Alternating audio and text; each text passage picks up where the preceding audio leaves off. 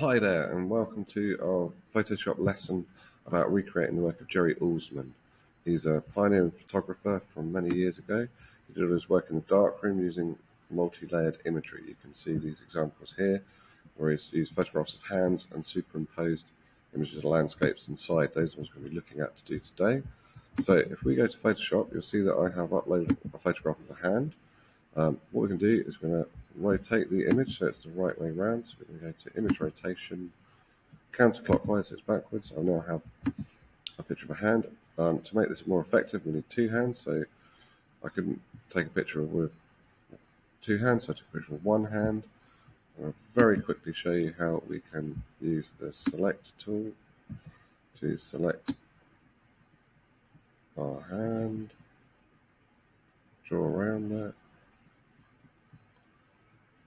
I'll keep the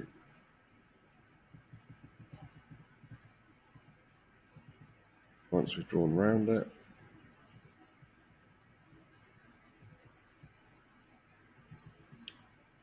I'll show you what we're going to do with it. So we've got our hand, so we're going to copy and paste that. You'll now see that we have two hands. I need to flip it, so I'm going to edit, transform, flip horizontal. I've now got two hands here. I'm going to arrange them like so. Okay. What I'm going to do as well is paste out the other hand, so I'm going to press Ctrl V, so I've got two hands, and I don't need the background, so I've just got my hand there and the other hand there. Put them together like so. Move them over actually in the middle. Now for this to work most effectively, I need a background layer, so I'm going to click on the background layer. I'll move that to below those two layers. I'm going to select a black colour from my background. Click OK. I'm going to bucket fill in the background, so I've got a black background. And I've got the two hands. Obviously I can spend a bit of time tidying up the edges in a minute, but right now I want to make them black and white, so I'm going to go Image, Adjustments, and Black and White. Click OK. I've got one black hand. Click on the other hand. Image, Adjustments, Black and White as well. I've got two black hands. There we go. Now I've also got a nice picture of a landscape with some clouds in it. What I'm going to do is select part of this. I'm going to use the rectangular marquee tool. I'm going to select a nice bit of this image like so. I'm going to go Control C. I'm going to change tabs to the picture with the clouds in it. Press Control V. Click OK. There is my picture of the clouds. I will scale that up to fit the size of the hands, like so.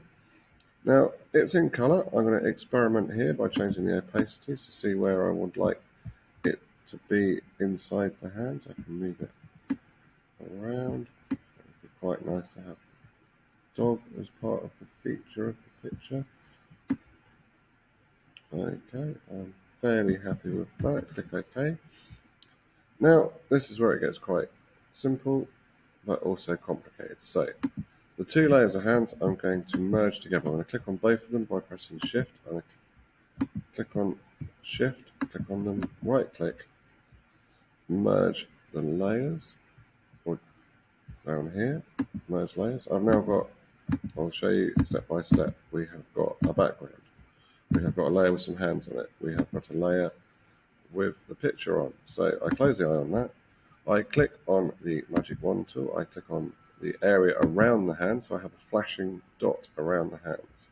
I click on the layer with the photograph that I'm going to be placing in the hands, and I then press backspace. That removes the picture from the background. I press Control D to stop it flashing, and this is where it gets fun. We can make it back to being 100%.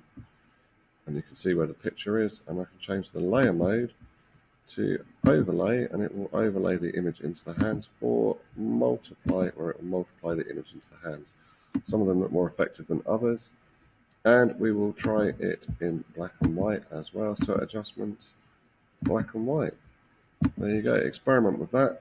There is the view of a landscape in my hands with my dog. And obviously with more time I could tidy up the edges, etc. Okay, have fun doing your Jerry Uelsmann response. Thank you very much.